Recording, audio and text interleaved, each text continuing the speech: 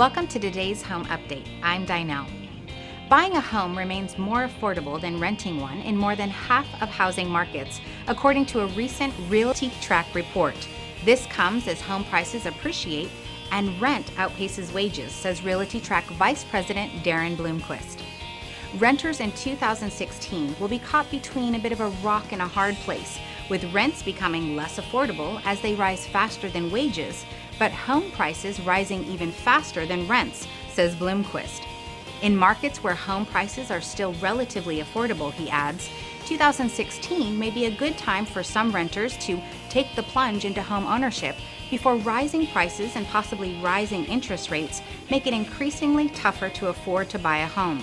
Across all 504 counties analyzed by RealtyTrac, average wage earners will need to spend 37% of their income to pay rent each month. In contrast, average wage earners across all 504 counties will need to spend 38% of their income to pay housing costs, but that includes mortgage, taxes, insurance, and mortgage insurance. RealtyTrac estimates rent for a 3-bedroom property will increase an average of 3.5% in 2016. Thanks for watching today's home update. See you next time.